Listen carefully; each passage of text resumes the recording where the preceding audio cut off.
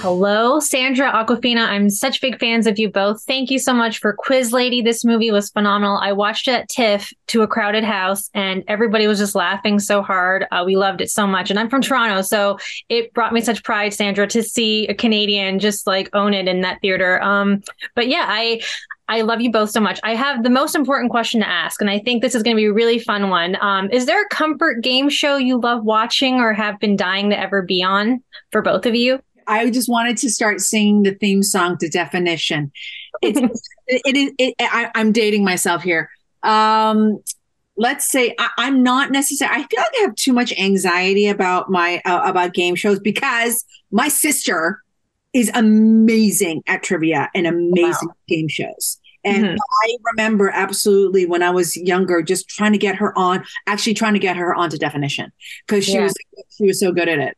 So I think she took that mantle up in my family regarding like the comfort of game shows. I love Jeopardy, but it was always a little you need a lot of knowledge for that. I like the stakes of like kind of remember that she was like a little bit angry and she had like short red hair and she'd like stand in the middle and like kind of roast everybody. Do you remember that show? I forgot. Yes. The Weakest Link. The Weakest Link. Yes. I would have loved to do like that because it's like there's so much dopamine and anxiety going on. Yeah. That I would just be like, You know what? I got to tell you, when we were growing up, we would watch the Family Feud. Oh, yeah. Family, that was like, we would watch it together as a family. Yeah. My parents and I, we used to watch Match Game, and then I ended up actually being on the Canadian version, but I lost. And so, but it was a fun experience. It just goes so quickly, which is so crazy when you actually are in the middle of an actual game. Like it's not like how it is on TV. But that's a story for another day. Something that I really loved about this movie was the chemistry between you two. It's so authentic and genuine. This is a question for both of you. So what is one thing you each value about the other as a scene partner that might also have given you the chance to extend your character in ways you probably couldn't without one another? Great question. That is a great question. Yeah, I think Sandra, as a scene partner, she's such an incredible actress that she's in it. And I think that to bounce off of somebody who is in it and who allows you to be in it too. It's felt extremely fluid. It wasn't like we were doing a scene sometimes, like our conversations outside of the scenes versus when we went into it. She was a very, very trustworthy scene partner who allows you to just sees you and reacts off of you constantly. She's an incredible actress. Yeah. Well, Nora is very interesting. You know what I mean? She's very, very interesting. Like, I don't know what she's going to do. So you have to really pay attention. Not everyone's like that, but she happens to do that. And that's just the way that she is, but she's interesting. And then also I'd say it's, she's a great improviser. I mean, when you're talking about comedy, we were very, very attuned to each other. Because that has to be in that realm for it to be alive. And I will really echo what she said. Like we really worked on our relationship, like not in a hard. We really spent time together. We embraced each other, and we really cultivated that relationship, which continues on. We have a deep relationship continuing on. So when we were in scenes, it was like you're just in the pocket of your characters and you're just reacting off of each other. Yeah. Yeah. And Awkwafina, I heard you, Sandra, and directors Jessica, you guys collaborated on this like a year before filming, and you shared all these different scenarios, and including what is the scene where Anne is, digging a hole. So my question is, was it ever supposed to be that outlandish, or was there an alternate sort of scene? Because I feel like that worked so perfectly. It's so tender, but then it gets into like the story is so tender, but then it gets into something that's very like out of the blue. You don't expect it. And I remember everybody in the theater when we were watching it, we were like, oh, there's like, it's very quiet. But then when the moment you say what it is, it's like, oh, and everyone erupts in laughter, and it's so funny. And the same thing with the dad's death. I thought was just so, yeah. Yeah, I will say that during that summer, we definitely like added things into the script, which was pretty much there. It was just, it hadn't really been written for Asian American Asian women. So me and Sandra and with Jen's obviously like wanted us to do this. We wanted to fill in by telling stories. So I'm just gonna say that like some of it's true. They're based on stories that we really shared, that really happened to us. And I think that like it's just when it's the truth, or it's a true story that maybe happened to you or someone in your life, and you retell it, it's like it's just the truth. I don't, but I won't tell you which ones are. Exactly. No, but I would say it's also common.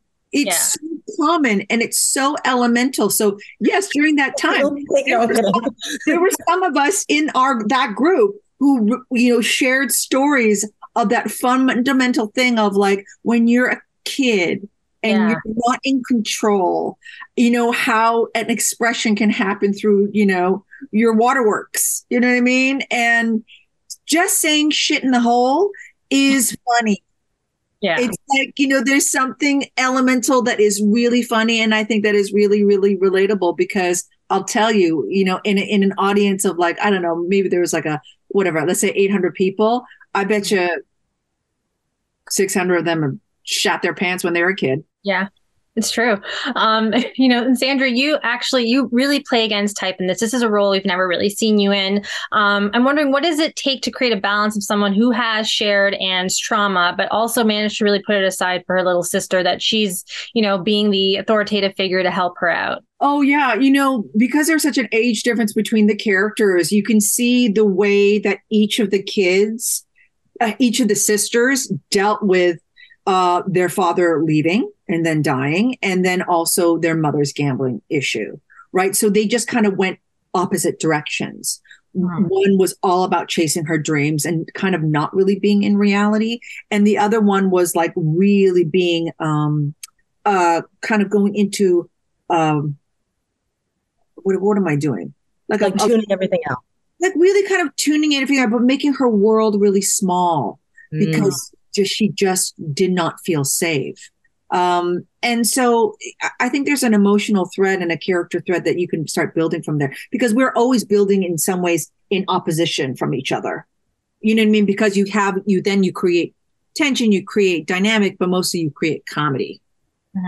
And then of course, they come together in that emotional moment, because, the film is about that. They have each other's back. Yeah.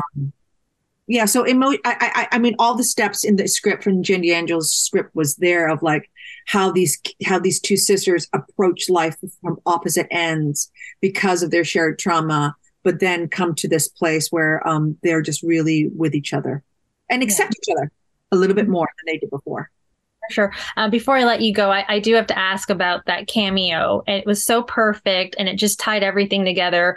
What was it like spending that time with Paul Reubens in those final scenes? It was such a beautiful thing to see. And even, I don't know if, Jessica told you guys, but at the TIFF presentation, the crew came out wearing red bow ties to honor him. And everyone in the crowd was just, even the woman beside me was just crying because she thought it was so sweet. But please share your experience with him. I would love to hear it. I mean, I was obsessed with Pee Wee Herman. So meeting him, and I don't know if this is under wraps, but Sandra really helped us, because one thing that never changed in the script was that cameo. It was always specifically him. It was not changed. And I just remember thinking like my dreams would not be able to come true that much that he would say yes. And Sandra made it happen. And he was a huge fan of Sandra. And he came out and did it. It was our first day shooting, right? You just reminded me. It was our first day. And he was such a pleasure. Yeah. Yeah. It was your birthday.